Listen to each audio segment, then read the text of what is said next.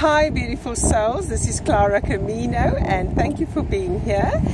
I was making a trip to Cape Agulhas, which is here in South Africa, and when I arrived I asked the upstairs department, so what is the meaning, why am I here? And they said, okay, first go to the lighthouse, which you can see behind me.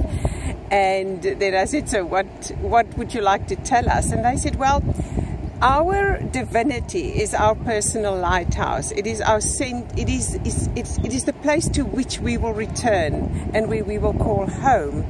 And then obviously I looked at the red and the white, the contrasting colors, and they said, yes, that's how it stands out, and that is also the duality and polarity of what we learn in, like experience in our own lives. And then we all know that the red means danger, but then I also looked at it and I thought, but like Valentine, red roses, there's also the aspect of love. And the divine said, yes, but that depends what you choose to look through. So there is our beacon, our signal that we can return back home.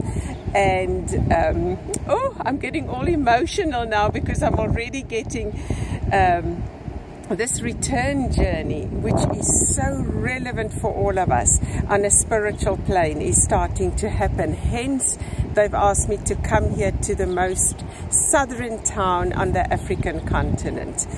Well done, humanity. We can do this. I'm so excited. There is so much love and guidance. All we need to is listen to our hearts. Each one just needs to listen to their own hearts, and we will find our way back home. There is no need to subscribe, and if you must follow someone, follow your own heart.